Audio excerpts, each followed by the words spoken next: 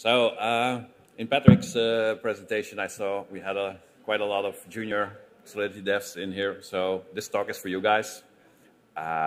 Sorry for the expert Solidity guys. You will get bored as fuck. Very sorry for that. And the intermediates, well, yeah, maybe I can actually give you a few tricks.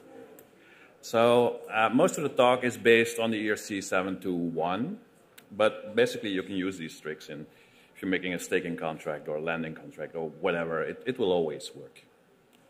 So, that's not me. Guys,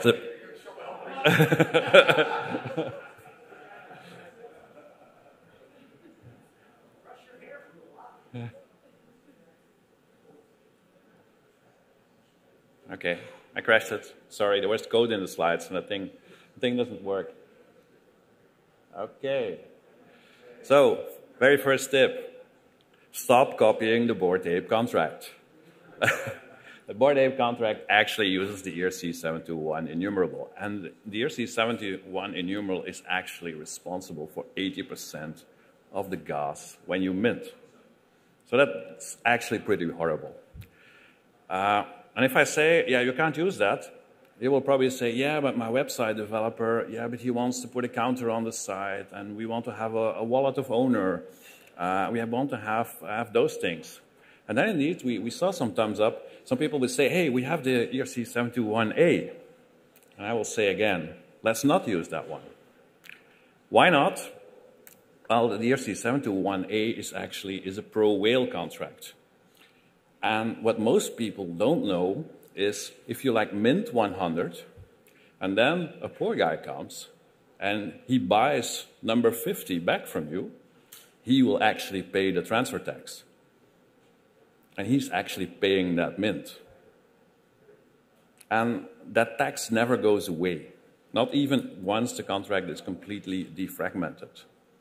So my advice is implement total supply yourself. Implement wallet of owner yourself. And yeah, we're all developers. So come on. Okay. I know we're all lazy, so I did that for you. You can just steal it off my GitHub. I call it the ERC 721F. What's the F stand for? What's the F stand for? Right. There you go. I was going to call it B, but somebody in my Discord said, no, let's not call it B, call it F. Because it was a little bit of a pun on Azuki. Okay, now we're going to do some code. So, state variables. Almost all contracts have state variables. And if you use them more than once, they're actually an S load. And an S load will eat 200 units of gas.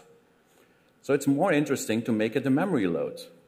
So if you use it twice, just copy it to a variable first inside your method, and you will actually use less gas.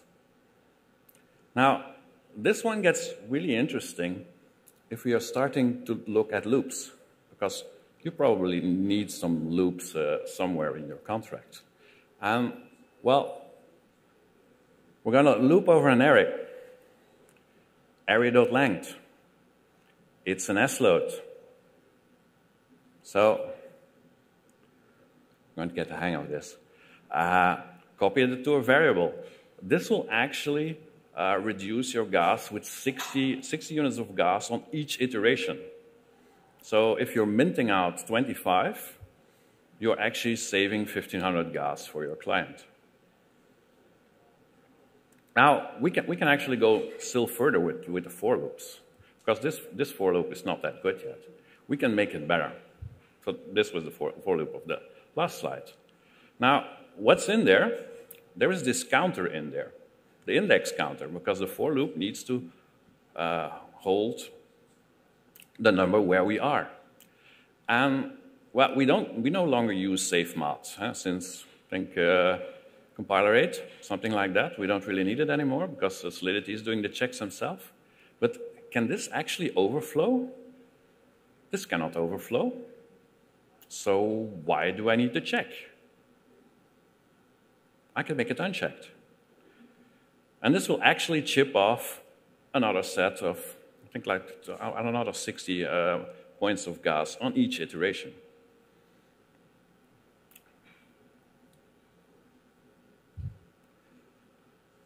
Another example also coming out of a 721 contract, probably you have some airdrop method and you want to give addresses in there. And this is usually how you do it. You put in an array and you put that array on memory. Now, if you're not going to change the data that's in that array, you're only going to read it, you can actually use call data.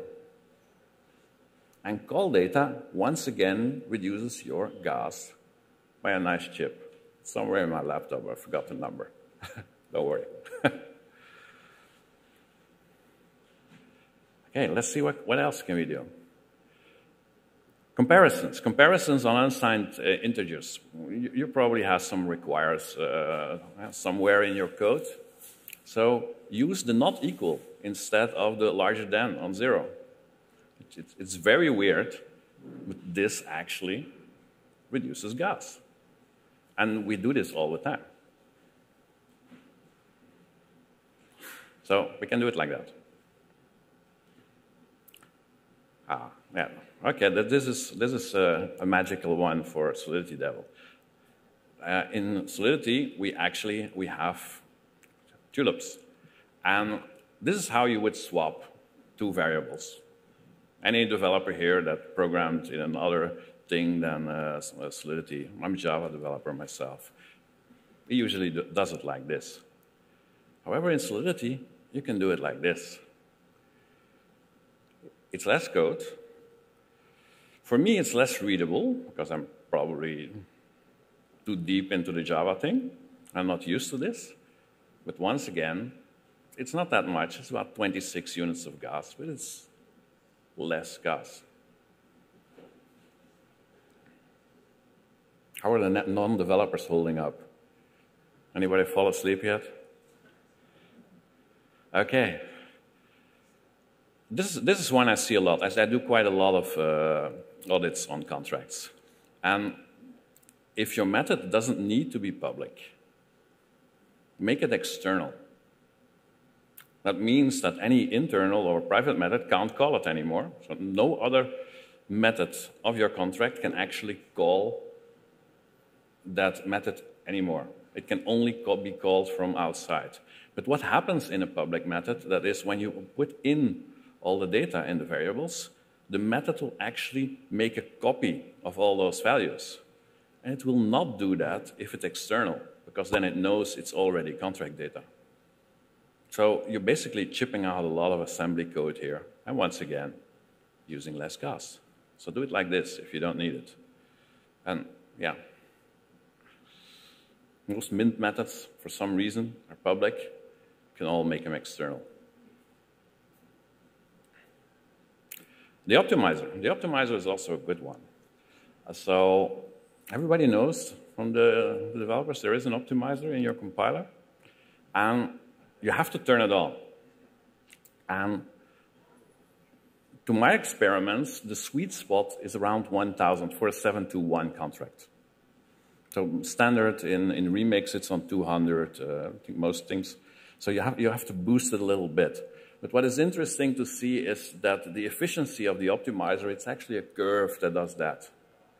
So your first optimizations, they chip off a lot of gas.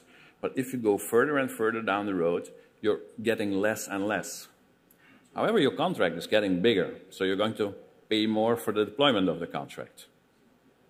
So for me, the sweet spot is around 1,000.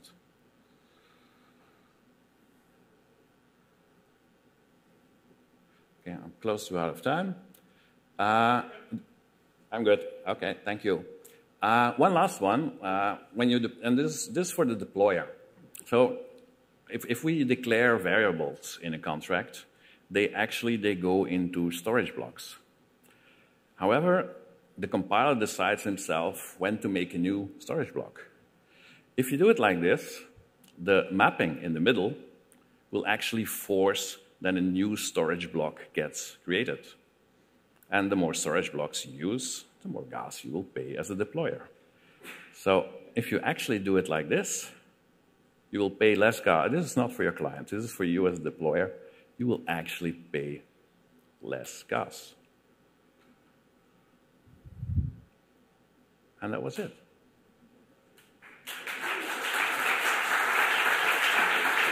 We have to do the check again. Thank you. Now, one more thing. Who still wants to use the Azuki? Did I change something? You gotta get the after vote. Yeah. Okay, vote for me, guys. Oh, I didn't vote.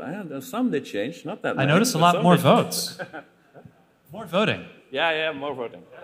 But thank you very much, and please keep gas as low as possible. Thank you.